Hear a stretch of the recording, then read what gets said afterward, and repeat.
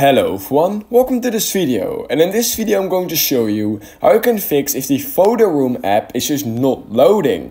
So when you're trying to open the PhotoRoom app and it just keeps on loading, just like I'm going to show you guys right now, it's just not opening, it's not working, then here's how you can fix this, and I have two easy ways to fix this.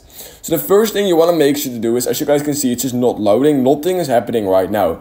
And that is simply because even though this is an editing app, you do actually need Wi-Fi. So I would recommend making sure that Wi-Fi is connected and that you are connected to a really stable Wi-Fi connection, or of course cellular mode is enabled. So yeah, we can literally right now see that fixed the issue for me by simply making sure that Wi-Fi is enabled. Now, if you're 100% sure that Wi-Fi is enabled, then the second thing I would recommend doing is literally just clearing the cache of the PhotoRoom app.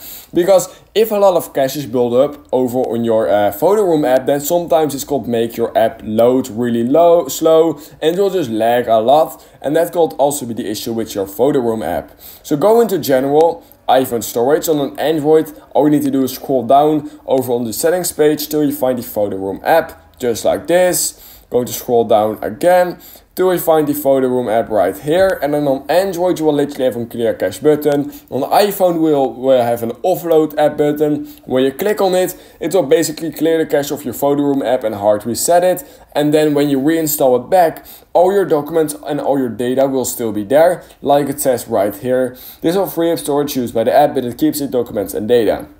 So I would recommend doing that, and that should definitely fix the issue for you. So if it did, then please consider liking this video, subscribing to my channel, and I hope I will see you in my next YouTube tutorial video.